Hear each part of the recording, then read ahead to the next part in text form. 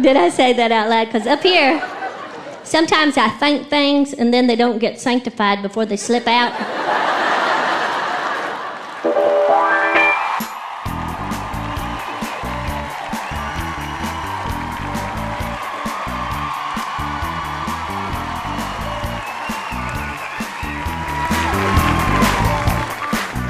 I do have on 2 pairs of Spanx.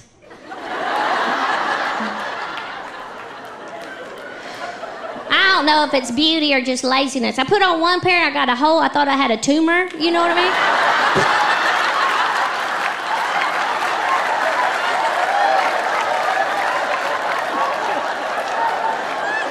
It's like dough popping out of the camp there.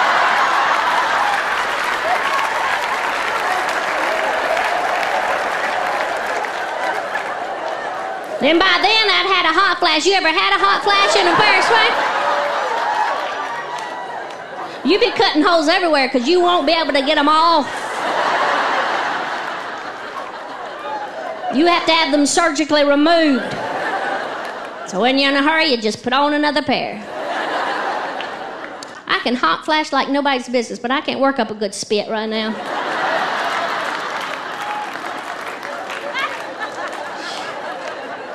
I got 1 pit you could wring out and have a bucket of... But to spit on somebody on fire, it ain't gonna happen, I'm sorry. Nothing.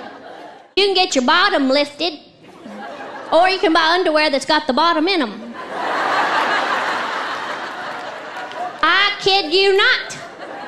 Which might be helpful for some of you men.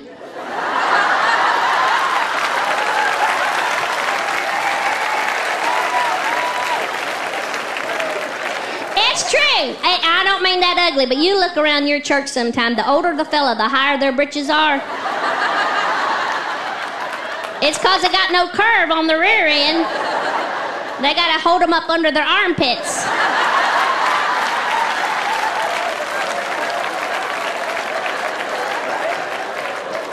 I tried on some blue jeans one time, and the lady was going, "Ma'am, are you all right in there?" And I was grunting. I said, "Something is wrong with these." She goes, "Honey, they're low riders." I said, "Well, I've had a flat and I'm riding on the rip."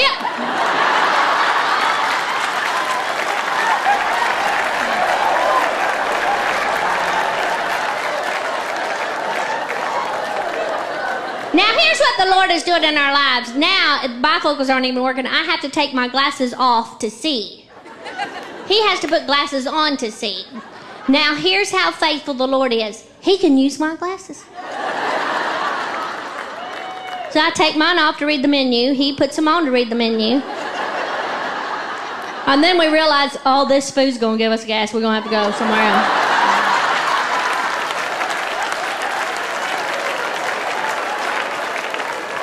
My mother went through a horrible bout of breast cancer. She lost all of her hair, so she tried a wig, and it blew off in the cemetery. So we were trying to keep it all lighthearted, and then her wig blew off, and she was so embarrassed, and we felt embarrassed for her, and we're trying not to laugh, you know. She looked just like Yoda. I know she had a little crinkle skin above her ears, you know. I said, "You're cuter without it." You wear a robe and carry a stick, you'll just cute, you know. And she just was wheezing because she has asthma, and there it is in the grass. She can't breathe, and her insensitive children are rolling. And so we grabbed it and put it on her head, and grass was sticking everywhere. She just caught her breath. She says, "Well, as long as I can chase my hair, I am alive."